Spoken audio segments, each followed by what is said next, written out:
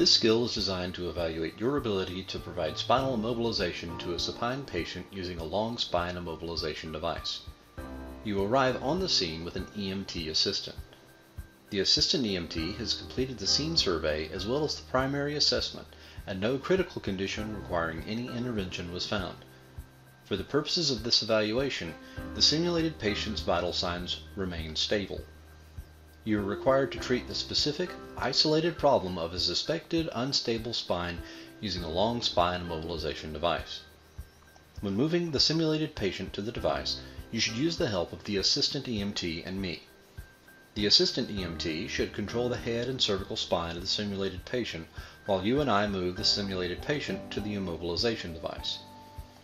You are responsible for the direction and subsequent actions of the EMT assistant and me. You may use any equipment available in this room. You have 10 minutes to complete this procedure. Do you have any questions?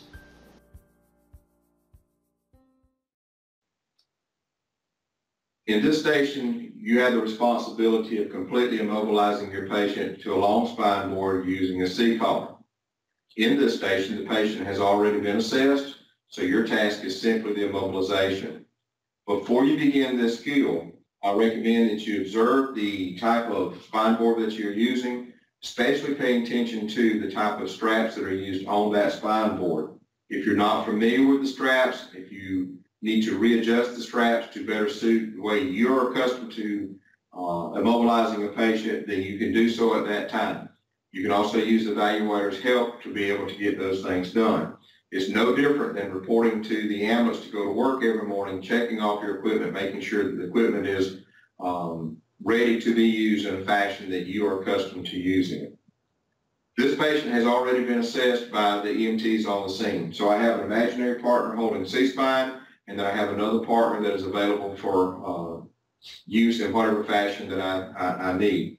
So as I approach the patient, of course, with my gloves on, making sure that the scene is safe, my patient will be conscious. Sir, how are you doing today? I understand you're not feeling well, fell off a house, fell off a horse, got run over by a truck, whatever the situation may be. We want to make sure that we talk with our patients so they feel comfortable with us, that we know what we're doing. So I'll address my patient as such. Sir, my name is Jim.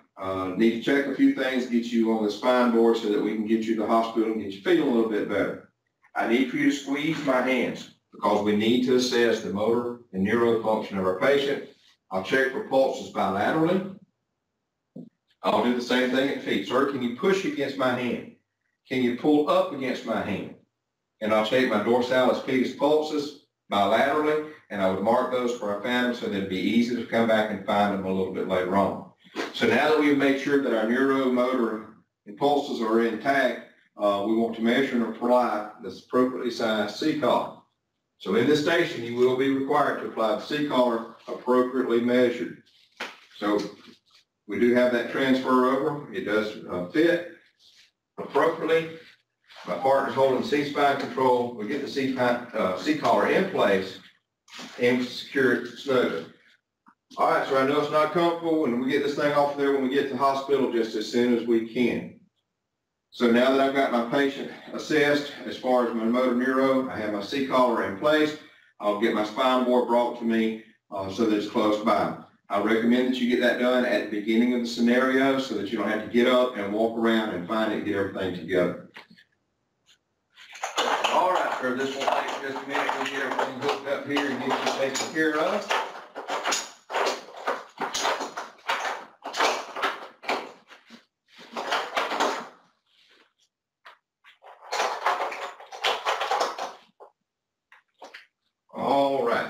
Utilizing our partners, we're going to log roll our patient towards us on the headband's count, hand on the shoulder, hand on the hips, and as our partners count, we'll roll our patient to us. Headband counts 1, 2, 3. We'll bring them up.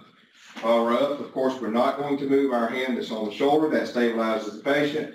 We'll assess down the back of the patient to make sure nothing has been missed. We'll bring our spine board over to us.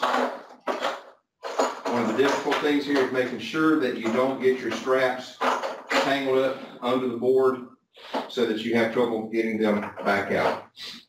On our headman's count, we're going to log roll our patient easily back over to the board. Headman's count, 1, 2, 3.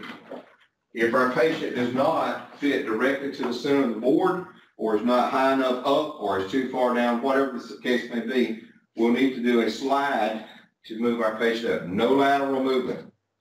All right, so we're going to slide up a little bit on our headman's count.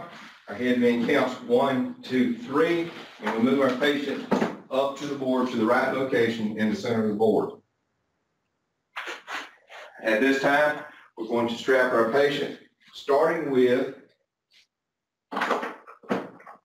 the torso,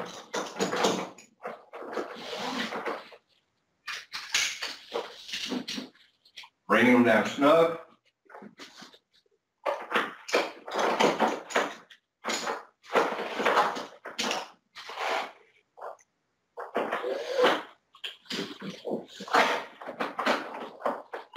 Once again, bring them down snug.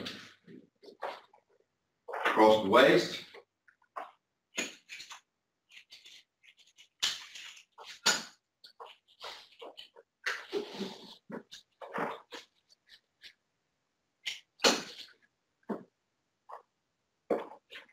If our patient is conscious, we can ask them, do they want their hands secured so they don't have to hold their arms up?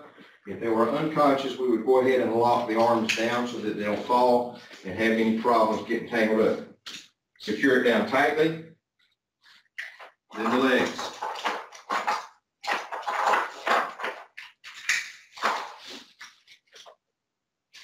Legs are secured, torso is secured.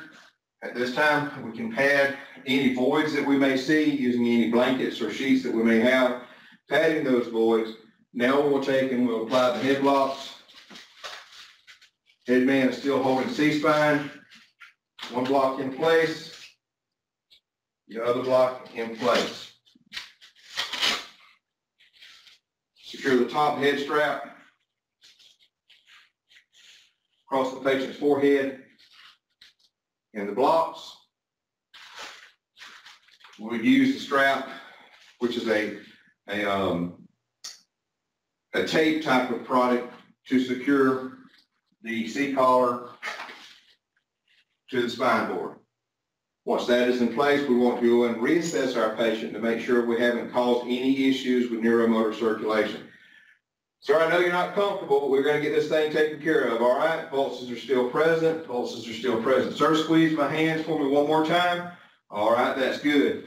Check for my distal pulse. This is present. Distal pulse present. Push against my hands. Now pull up against my hands. All right, we're good. At this time, my headman has released C-spine control. I'll use my help to pick up the stretcher, place it on the stretcher, and then move the patient to the ambulance.